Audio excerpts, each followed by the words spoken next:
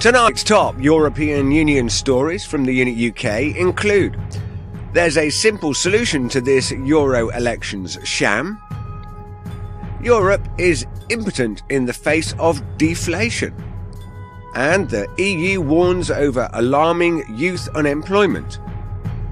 European Union injects billions to boost Africa's development. Plus, rail bottlenecks in Finland to be eliminated thanks to EU funding. A big thanks to all of you who have subscribed to our YouTube channel so far. Sue is busy contacting people and asking them to join us on our live show Table Talk. It may seem simple, but helping us increase the subscribers to our YouTube channel makes it much more likely that these guests will join us. So, thanks once again for helping us, and please keep encouraging others to do this. It's Tuesday, 29th of April. I'm Rick Timmis, and this is the ThEUnit Nightly News.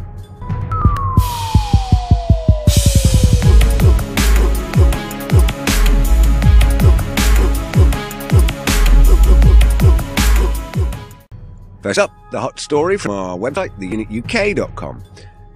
There's a simple solution to this Euro elections sham. It seems incredible that there is only a month to go, only a few nail-biting weeks until the climacteric in geopolitics, the chance for us all to flood to the polling stations, snatch our ballot papers and vote in the Euro elections. Across this continent of 27 nations and 510 million people, we will be deciding who should serve us in Strasbourg and Brussels. It's one of the biggest global exercises of democracy, and it's a complete sham. Let me ask you a question. Now, no peeking at the internet, no conferring. Can you tell me the name of your Euro MP? Okay, I thought not. Can you tell me what he or she does? You see what I mean? This Euro Parliament is a failed experiment. Every election, it arouses less and less interest in the people of Europe. Every time we stage this farce, the turnout goes down. With every year its existence, the Euro Parliament deepens the general suspicion of the public that the EU is a racket and that the MEPs are on a gigantic boondoggle. The Euro Parliament costs hundreds of millions just to transport the MEP caravan from Brussels to Strasbourg and back. Never mind the colossal cost for their allowances for secretaries and limousines. It's a gigantic waste of money, and yet the real tragedy is that with every year the Parliament loses public support and public interest. It gains in practical power. Now, in this article, Boris Johnson digs deeper into the European project. And to follow this, on Thursday this week, we'll be holding a live table talk show discussing the European elections. And in the show, we'll be looking at the structure of the EU institutions, we'll be discussing who and what the electorate are voting for, and we'll have more details on this later in the show.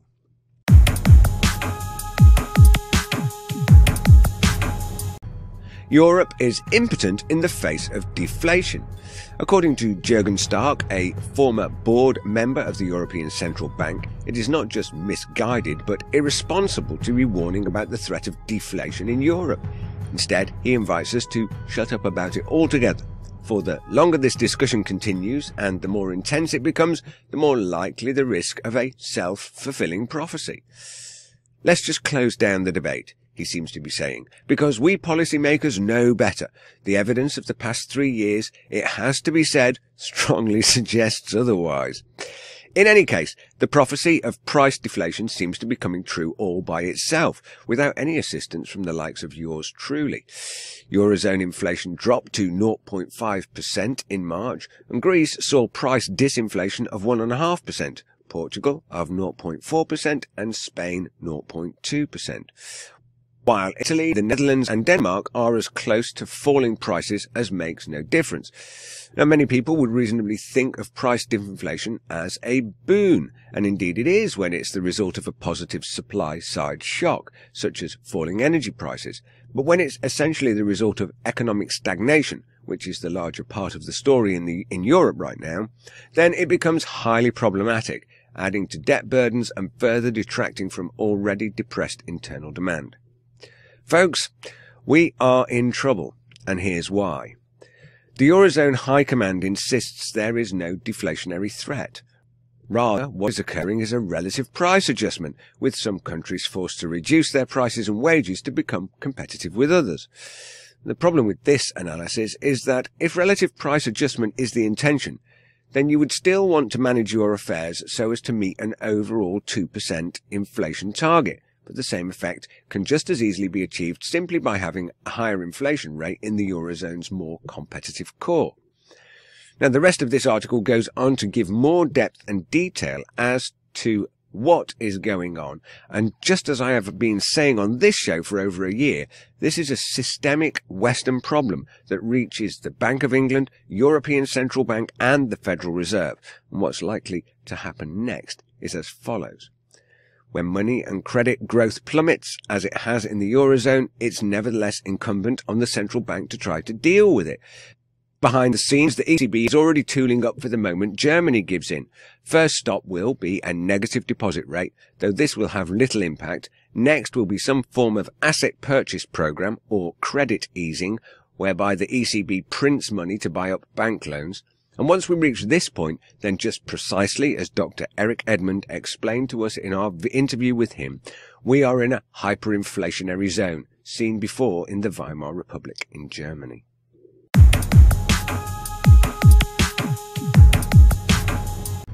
EU warns over alarming youth unemployment. The unemployment rate among young people in Europe is at an alarming level, said President of the European Commission, José Manuel Barroso, on Tuesday. At the high-level conference, Youth Guarantee Making It Happen, on youth employment in Brussels, Barroso remarked that young people remain at the core of Europe's priorities as the bloc still struggles to recover from the impact of the global economic crisis. The head of the Commission described young people as the key to Europe's future dynamism and prosperity. Their talents, skills and creativity are essential to ensure European growth and competitiveness. Barroso warned that youth unemployment has reached alarming levels, representing a waste of human resources and talent that Europe simply cannot afford. He noted that it is a challenge for Europe that growth is resuming, slowly but surely, but it urgently needs to translate this into job opportunities. Well, we're not sure which book of economic theory Manuel Barroso is reading. We're inclined to think it's Noddy's Big Blue Book of Money. As the previous story and the details of this article reveal, there is nothing being done to improve things.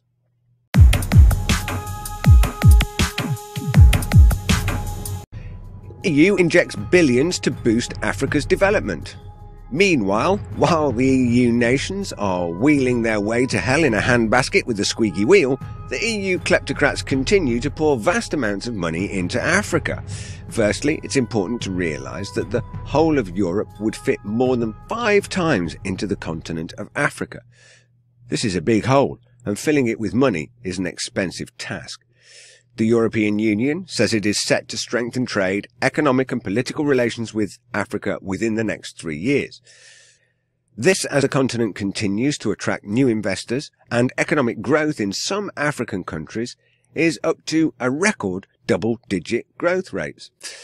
This was revealed by the head of European Union delegation, Ambassador Roald van de Geer, who was speaking at the SAR EU Africa Review special address in Pretoria this week. He says the EU-Africa summit held in Brussels was a success. We expect to make available over the next coming 3 years 28 billion euros in development assistance, and we hope to push our mutual trade over the coming years considerably, but we have not put any figures to that or the trade, because it cannot be controlled by governments or presidents. It's just something that should just happen. And on that note, Mario Draghi fell to his knees before his armada of Heidelberg money printers and wept, for he knew he and the European Central Bank could not print enough money to fulfill the spending commitments of his Bruswellian emperors.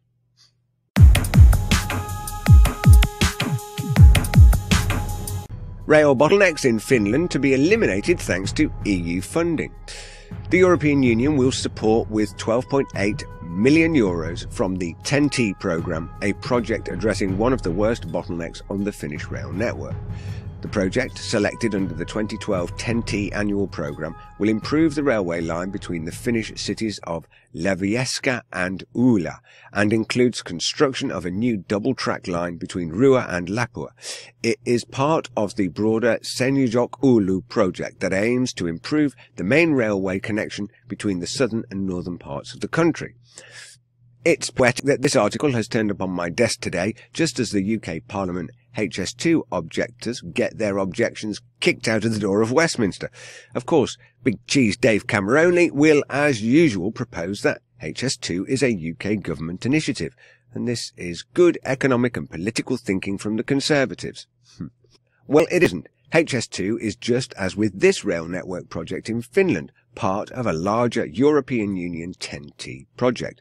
The TEN-T proposals are not just a set of nice ideas for routes across Europe with a handy pot of money attached. Once this was what they were, but no longer. Now TEN-T policy is both more politicised and it is no longer so voluntary. Sadly, the money being spent on this one line would be more than enough to reinstate many of the interconnecting branch lines across the UK, which could then be utilised to reduce road transport congestion and organise a lower cost and more efficient logistics network in Britain. So, why wouldn't the government do that? 2 reasons. 1. EU state aid rules prohibit the British government from undertaking such a project. 2. Foreign and Commonwealth Office Document 301048, which I quote, says, "After entry there would be a major responsibility on Her Majesty's government and on all political parties not to exacerbate public concern by attributing unpopular measures or unfavourable economic developments to the remote and unmanageable workings of the European community." And that, folks, is how we are being betrayed. Now, for new viewers, you can find out more detail about how we have been duped into handing over control and governance of Britain to the remote parliamentary buildings of Brussels and Strasbourg. Watch our film, Betrayed. It's in the films section of our video library, and the links are below.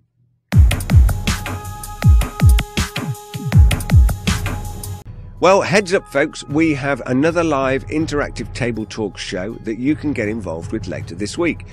We're going to be taking a look at the European elections, which are to be held on May 22nd. Now, this includes looking at candidates' profiles for the new president of the European Commission. Oh, those are the ones that you can't vote on, by the way. And we'll be looking at the structure of the European parliamentary system and hoping to unravel how it works. I mean, it's always helpful to actually know what it is you're voting for. And how do the mainstream National Party campaigns relate to Europe? Now, we really want to hear from you. We want to include and try to answer your questions, and so please do email those into us via the contacts page on our website. Now, we're also looking for guests to join us on the show. You'll need a Google Plus account, webcam and microphone. The show preparations start at 11:30 a.m. UK summertime, and the show goes live to the front page of our website and our YouTube channel from 12 noon and runs until 1 o'clock. We're all done and dusted by 1:15, so what are you waiting for? Take a look at the help page in our resources section for details of how you can join the panel. Now, there will be a phone and SMS text in service available, and Sue will be on hand when the lines open to take your calls, and better still, you can text your comments and questions to the same number. Of course, you can comment via Twitter by mentioning @ThEUnit in your post. This is only the second live show we've done, so we fully expect there to be still a few teething issues, and we hope you'll stick with us as we iron these out. We are bringing you these shows via state-of-the-art medium, and you know what they say about technology. Now, this week in our video library we have several short films, all relating to the European elections. These include National Party campaign, party political broadcasts, and the presidential campaign broadcasts by the candidates for the European Commission. Today we have the full-length and first ever live EU presidential debate. This will give you a huge amount of background into what is happening in these EU elections, what the issues are, and provide you with lots of information and hopefully generate lots of questions that we can talk about in our table talk on Thursday. So, remember, book it in your diary, this Thursday, 1st of May, live at noon. Join us here at ThEUnitUK.com. Now, Do remember to visit our website, ThEUnitUK.com, for all the very latest news. You can find our page on Facebook by searching for ThEUnit UK, all one word. Join our community on Google+, where you can interact with us, voice your opinions and post comments about our stories and even get involved in the shows. And for all the latest tweets as they happen, then follow us on Twitter at ThEUnit. And, of course, please don't forget to subscribe to our YouTube channel. I'm Rick Timmis, reporting for ThEUnit Nightly News. I'll see you soon.